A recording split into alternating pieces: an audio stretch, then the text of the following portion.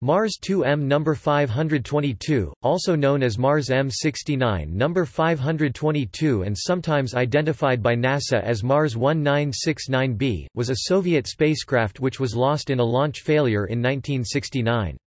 It consisted of an orbiter. The spacecraft was intended to image the surface of Mars using 3 cameras, with images being encoded for transmission back to Earth as television signals. It also carried a radiometer, a series of spectrometers, and an instrument to detect water vapor in the atmosphere of Mars. It was one of 2 Mars 2M spacecraft, along with Mars 2M No. 521, which was launched in 1969 as part of the Mars program. Neither launch was successful. Launch.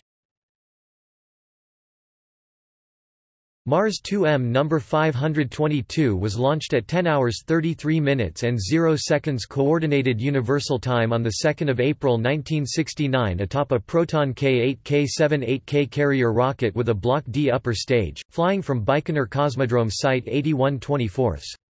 One of the first stage engines caught fire almost immediately at liftoff. The remaining engines managed to compensate for about 30 seconds of flight, but the thrust section fire eventually resulted in loss of control. The Proton pitched over and began flying horizontally before ground controllers sent a manual shutoff command. The vehicle nosedived into the ground just outside the launch complex 41 seconds after launch. Subsequent examination found that a missing drain plug allowed nitrogen tetroxide to leak out and start a fire. Post-accident effect. Following the crash of the Mars 2M No. 522 launch vehicle, the wind spread toxic propellant back across the launch complex, which made the Baikonur Cosmodrome launch complex unusable until rain washed the toxic residuals away. Launch personnel were trapped and unable to leave the Cosmodrome as a pool of spilled nitrogen tetroxide was blocking one of the entryways out, while other entryway was blocked by the still intact second stage of the rocket.